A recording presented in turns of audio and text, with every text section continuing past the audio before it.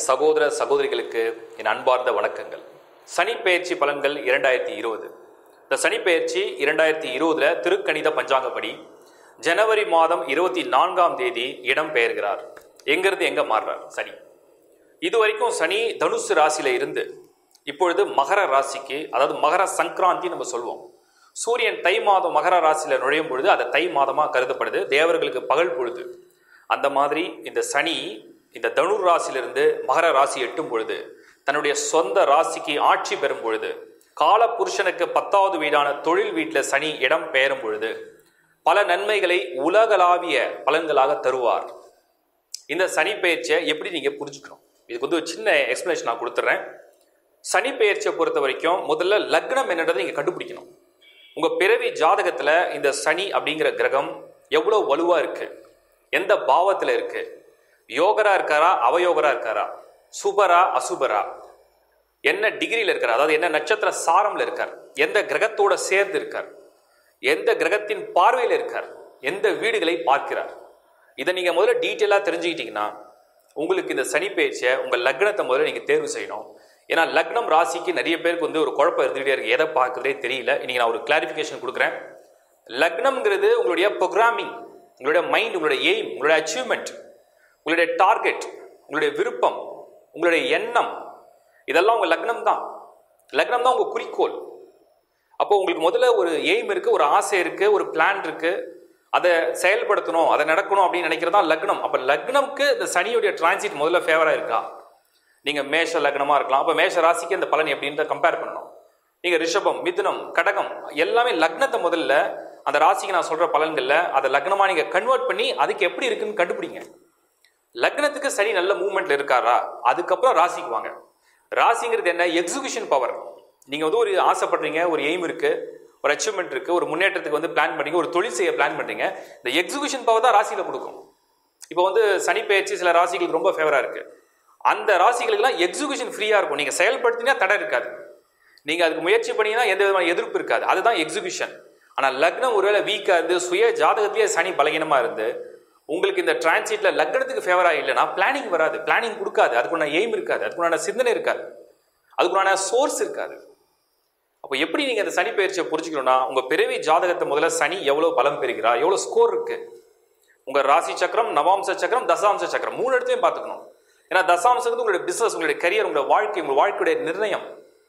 நவாம்சம் ராசி அப்படிங்கிறது உங்களுடைய ஸ்கோருடைய அந்த ஃபுல் லெவல். ராசி சக்கரத்தில் இல்லாத வலு கூட நவாம்சம் தான் இன்னும் ஃபுல் ஸ்ட்ரென்த் கொடுக்கும். ராசி நவாம்சம் தசாம்சத்தை கம்பேர் பண்ணிட்டு, தசாபுதிகளை கம்பேர் பண்ணி பிறவி ஜாதகத்தில் உள்ள சனியோட ஸ்ட்ரென்த்தை பார்த்து உங்க லக்னத்தை தேர்வு செஞ்சு அதுக்குள்ளான சனியோட மூவ்மெண்ட் எங்கன்னு கண்டுபிடிச்சி இந்த ராசிக்கு பலன் பார்த்தீங்கன்னா 100% உங்களுடைய பலன்கள் தெளிவாக உங்களுக்கு புரியும். இதுதான் அண்டர்ஸ்டாண்டிங். அதுக்கப்புறம் நிறைய பேர் வந்து லாஸ்ட் டைம் கமெண்ட்ஸில் கொடுத்துருந்தாங்க, ஏன் இவ்வளோ அட்வான்ஸில் போடுறீங்க, குரு பேச்சு ஏன் இவ்வளோ அட்வான்ஸாக போடுறீங்க, நவம்பர் மாதம் வரதுக்கு இப்போ ஏன் போடுறீங்க, சனி பேச்சு இப்போ 2020 ஜனவரி மாதம் வரதுக்கு ஏன் இப்போ போடுறீங்க? நான் அதுக்கு கிளியராக விளக்கம் கொடுக்குறேன். ஒரு குழந்தைய வந்து நீங்கள் ஸ்கூலில் வந்து சேர்க்க போறீங்க, ஜூன் 1 சேர்க்க போறீங்கன்னா அந்த குழந்தைக்கு தேவையான யூனிஃபார்ம், புக்ஸ் எல்லாமே முன்னாடி தான் நம்ம வாங்குவோம், 1 மந்த் 2 மந்த் முன்னாடி. அந்த மாதிரி இப்போ சனி பேச்சு ஜனவரி மாதம் வரும்போது ஜனவரி மாதம் அப்லோட் பண்ணோம்னா நிறைய பேருக்கு வந்து விசா ப்ராசஸ், ஃபாரின் டிராவல், வேலைக்காக டிராவல் பண்ணுறது, படிப்புக்கு முயற்சி எடுக்கிறது, கல்யாண பலன் பண்ணுறது, வீடு கட்டுறது, புதுசாக தொழில் தொடங்குறது, இதெல்லாம் வந்து சொன்ன உடனே நம்ம செயல்படுத்திக்க முடியாது.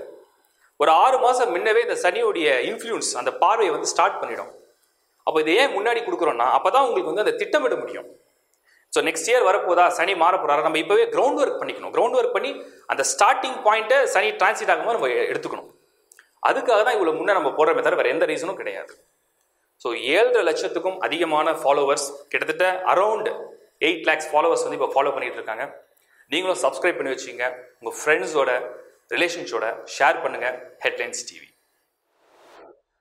கன்னி ராசி பலன் சனி பெயர்ச்சி. சனி பெயர்ச்சி 2020 ஜனவரி மாதம் 24ஆம் தேதி இந்த தனுசுல இருந்து மகரத்துக்கு போகும்பொழுது கன்னி ராசி இது வரைக்கும் அர்த்தாஷ்டம சனி, கஷ்டங்களையும் சங்கடங்களையும் கொடுத்த ஒரு சனி, நோய்களை கொடுத்த ஒரு சனி, தாய்க்கு மெயினா வந்து உடல் ரீதியா மன ரீதியான உபாதைகளை கொடுத்த ஒரு சனி, வாகன விபத்துகளை ஏற்படுத்தின சனி, வாகனம் தொலைஞ்சு போச்சு, ஒரு மாதிரி ரிப்பேர்ஸ் கொடுக்குது, நிறைய செலவு, வேலை இழந்துட்டோம். ஏன்னா கண்ணியில் வந்து நிறைய பேர் ஜாப் லாஸ் பண்ணியிருக்காங்க. 4ல் சனி போன, சனி பார்வை 10, அவரே 5 கூடையவன், அவரே 6 கூடையவன், ஆர்கியூமெண்ட், தேவையில்லாத பிரச்சனை, மன உளைச்சல், திருப்தி இல்லாத வேலை, உடம்புல வந்து சோர்வு, டல்னஸ், மைண்டே ஒரு ஃப்ரெஷ்ஷாக இல்லை. ஸ்டூடெண்ட்ஸ்க்கு வந்து ஒரு கான்சன்ட்ரேஷன் இல்லை, எஜுகேஷனில் ஃபோக்கஸ் இல்லை, ஃபேமிலி லைஃப்லேயும் ஒரு டிசாட்டிஸ்ஃபேக்ஷன், கான்சன்ட்ரேஷன் கிடையாது, பீஸ் ஆஃப் மைண்ட் இல்லாத நிலையில் இருந்த இந்த அர்த்தாஷ்டம சனி இந்த முறை இந்த கன்னிக்கு அப்படியே 5ஆம் இடத்துக்கு போகும்போது பாருங்க, இதுதான் ஃபேவர். 5 குடையவன் 5ஆம் இடத்தில் சென்று அது சனியாக இருந்தால், அது கன்னி லக்னமாக இருந்தால், கன்னி ராசியாக இருந்தால், பூர்வ ஜென்ம விதிகள், பூர்வ ஜென்ம புண்ணியங்கள், பூர்வ ஜென்ம பாவங்கள் என்ன, அதெல்லாம் அப்படியே எழுப்பி மேலே கொண்டு வந்துடும். புனர் ஜென்மத்தில் நீங்கள் விதைத்த நல் வினைகள்னு கொஞ்சம் இருக்கும். அந்த நல் வினைகளை அறுவடை செய்யக்கூடிய காலம் தான் அந்த 5ஆம் இடத்து சனி. 5இல் சனி நின்றால் புனர்ஜென்ம புண்ணியங்கள் விளைந்து அறுவடை செய்யும் காலம். நல்லதுக்கு நல்லது, கெட்டதுக்கு கெட்டது. ஆனால் நல்லது தான் அதிகமான பலனை கொடுக்கும். அவரே 6 கூடையவன், அவரே 5 கூடையவன். கன்னியை பொறுத்த வரைக்கும் இது வரைக்கும் வேலையில் இருந்த பிரச்சனை கொஞ்சம் அப்படியே குறைய ஆரம்பிச்சிடும். வேலையே இல்லாதவங்களுக்கு ஒரு வேலை கிடைக்கும், மெயின் தான். அடுத்தது வந்து பிரயாணங்களுக்காக காத்திருக்கவங்களுக்கு பிரயாணங்கள் கொடுக்கும். யாருக்கெல்லாம் திருமணத்தில் இது வரைக்கும் தடை இருந்ததோ அந்த தடைகளை நீக்கும். ஃபேமிலி மெம்பர்ஸ்குள்ளே இருந்த சங்கடங்கள், சண்டைகள், சச்சரவுகள்லாம் விலக்கி கொடுக்கும். பரம்பரை சொத்துல உள்ள தகராறெல்லாம் இனிமேட்டு காலம் நியாயமான தீர்ப்பை வழங்கும். வீடு வாகனம் வாங்கணும் அப்படின்னு ஆசைப்பட்டவங்களுக்கு இனி வாங்க வைக்கும். ஏன்னா அவர் தான் அந்த இடத்த விட்டு ஃப்ரீ பண்ணுறாரு இல்லையா. வீடு வாகனம் வாங்க வைக்கும். இடம் மாற்றம் செய்யணும்னு ரொம்ப முயற்சி பண்ண ஒன்றும் நடக்கும், இனிமேல் நடக்கும். சொத்தை விற்று நாங்கள் எப்படியாவது பிரச்சனை சால்வ் பண்ணலாம்னு நினச்சோம், விற்கவே மாட்டோம், இனிமேட்டு விற்கும். 4ஆம் இடத்துல சனி விலகினோடனே சொத்துக்கள் விற்கக்கூடிய பிராப்தத்தை கொடுக்கும். இவ்வளவு யோகங்கள் உங்களுக்கு உண்டு. அப்போ கன்னியை பொறுத்த வரைக்கும், உங்களுடைய கன்னி ராசியை பொறுத்த வரைக்கும், கன்னி லக்னமாக இருந்தாலும் சரி, திருமணம், உங்களுடைய வேலை, உங்களுடைய வாய்ப்புகள், உங்களுடைய தொழில், உங்களுடைய முன்னேற்றம், உங்களுடைய இடமாற்றம், உங்களுடைய கல்வி, உங்களுடைய பயிற்சி, உங்களுடைய ஆசைகள், உங்களுடைய பூர்வ ஜென்ம புண்ணியங்கள், உங்களுடைய விதைகள், உங்களுடைய எண்ணங்கள், இதெல்லாம் வந்து நிறைவேற்றி கொடுக்கக்கூடிய ஒரு பலன்கள் இந்த கன்னிக்கு இந்த காலத்தில் உண்டு. குருவை வந்து உங்களுக்கு கூடவே டிராவல் பண்ணும்பொழுது பெரிய பிரச்சனைகள் வந்து கிடையாது. ஸோ கன்னி ராசி அர்த்தாஷ்டம சனி விலகும் காலம். சனியுடைய பார்வை மீனம், சனியுடைய பார்வை கடகம், சனியுடைய பார்வை துலாம். துலாமில் சனி பார்த்தாருன்னா இன்கம் நல்லா இருக்கும். அப்போ இந்த கன்னி ராசியை பொறுத்த வரைக்கும் சனியுடைய டிரான்சிட் இன்கம் நல்லா கொடுக்கும். கெயின் ஆஃப் மணி நல்லா இருக்குன்னா வேலை இருக்கும், தொழில் இருக்கும், தொழிலில் முன்னேற்றம் இருக்கும். சனியுடைய பார்வை மீனத்தில் பதியும் பொழுது, மீனம்ங்கிறது என்ன, இந்த கன்னிக்கு 7வது வீடு லைஃப் பார்ட்னர்ஸ் மூலியமான கெயின்ஸ், வாழ்க்கை துணை வழியே சில கெயின்ஸ் கிடைக்கிறது, சப்போர்ட் கிடைக்கிறது, ஐடியாஸ் கிடைக்கிறது, தொழில் கூட்டாளிகள் வர்றது, இதெல்லாம் வந்து ஒரு ஃபேவரபுளான ஒரு டைம். கடகத்தில் வந்து சனியுடைய பார்வை, மூத்த சகோதரர்களால் உதவி, அவங்க மூலிமா நல்ல லிங்க் கிடைக்கிறது, டிராவல் பண்ணி அதன் மூலிமா பணம் சம்பாதிக்கிறது, பல ஊர் பிரயாணத்தின் மூலமாக அறிவை வளர்க்கிறது, கல்விக்காக மேற்கோள் கொண்டு ஒரு பயணத்தை ஏற்படுத்திக்கிறது, புதுசாக ஏதாவது பிஸ்னஸ் ஆரம்பிக்கிறதுக்கு ஐடியாஸ் வந்து டெவலப் பண்ணிக்கிறது, இன்வெஸ்ட் பண்ணுறது, இதெல்லாம் அந்த சனி கொடுப்பார். ஸோ கன்னியை பொறுத்த வரைக்கும் அர்த்தாஷ்டம சனி விலகும் காலம் ஒரு சுபமான யோகமான ஒரு காலம். இருந்தாலும் சனி 6க்கு அதிபனாக இருக்கிறதுனால 5ஆம் இடத்துல வரும்பொழுது சம்டைம்ஸ் மைண்ட் வந்து கொஞ்சம் ஸ்ட்ரெஸ்ஃபுல்லாக இருக்கும். அதே மாதிரி 5லேருந்து 7ஆம் இடத்துல சனி பார்க்கறதுனால உங்களுடைய பார்ட்னர்ஸ் லைஃப் பார்ட்னர்ஸ்க்கு வந்து சில ஹெல்த் இஷ்யூஸ் கொடுக்கும், மருத்துவ செலவு பண்ண வைக்கும். ஏன்னா அவர் ரோகாதிபதியாக இருக்கிறதுனால சில கடன்களை வாங்க வைக்கும். ஆனால் அது வந்து உங்களுடைய வளர்ச்சிகளுக்கு கொடுக்கும்.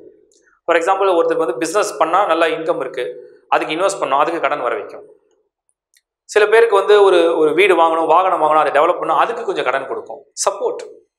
இந்த மாதிரி யோகங்களும் ஏற்றங்களையும் கொடுக்கக்கூடிய ஒரு காலம் இந்த கன்னிக்கு உண்டு.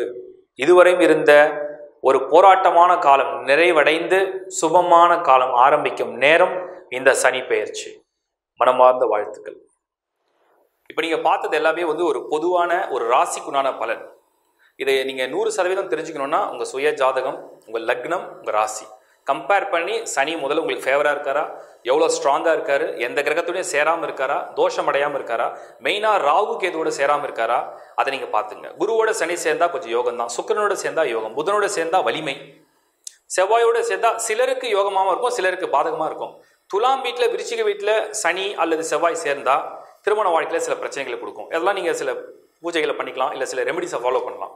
சனி உங்களுடைய ராசிக்கு துல்லியமாக பலன் கொடுக்குமா அப்படின்றத உங்களுடைய ஜனனகால ஜாதகம், உங்களுடைய ராசி, உங்களுடைய லக்னம் மூணுத்தையும் பார்த்து கம்பேர் பண்ணிக்கேன்.